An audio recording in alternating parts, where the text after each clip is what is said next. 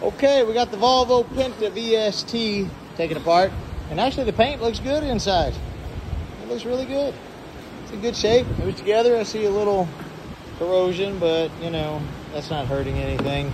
It was down inside of here. So we'll clean all that stuff up and get that resolved.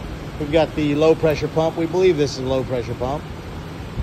We tested it and it seemed like it's working fine, nice and quiet. We were having fuel pump noise with the boat.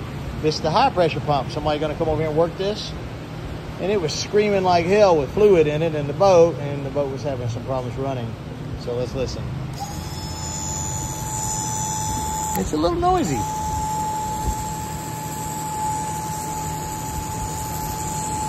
It's a little noisy.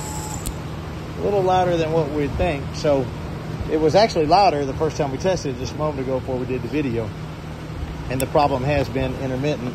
So anyway, we suspect that's what's wrong, is the high pressure pump has failed. So we're gonna get one of those, put it in, and see how she acts.